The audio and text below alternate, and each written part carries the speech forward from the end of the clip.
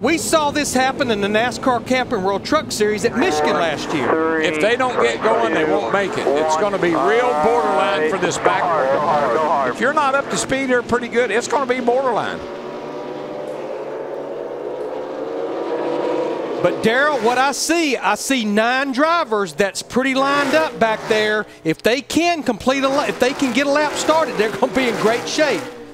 I tell you, the guy, I mean, Truex jumped out there. He's out there all by himself, way up here. You see him going down the back right now. But the drivers in the back must cross the start-finish line before that clock gets to 0. Let me tell you, or their lap will not count. And that's going to be close. We're at 23, 22, 20. That's going to be close for some of them to make it. Being the rabbit, Martin Truex may have the right strategy. We're down to 14, 13, 12, 11, 10. 9, it's going to be close. 8, at the back. 7, 6, 5, 4, 3, 2. Time is expired. They made it. So this will be the money lap. This will count. Well, I think if you watch that group right there, led by Casey Kane in the 5, that's probably where the pole sitter for the Daytona 500 is going to come from. That group's in the catbird seat because they got 3 cars in front of them, and they're coming up on the back of them pretty quick. That group should put down the fast lap.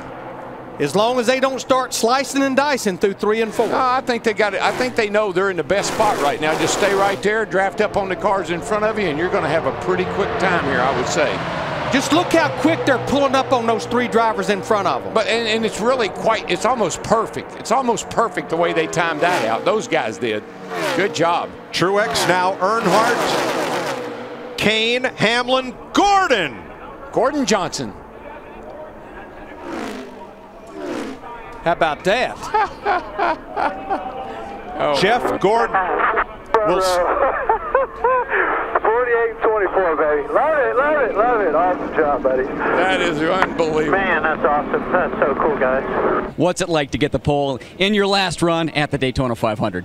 Well, you know, the team at Hendrick Motorsports always puts so much effort into these restrictor plate races, and I mean every race, but you know, so much pride in the engine shop and the bodies and the engineering that goes into these cars. And you know, this year with this qualifying format, the driver finally gets to play a role. So with a fast race car and, you know, a lot of coordination between the spotter, Alan, you know, and myself and our teammates, that was pretty nerve-wracking. I didn't think we were going to wait that long. I really wanted to go sooner than that.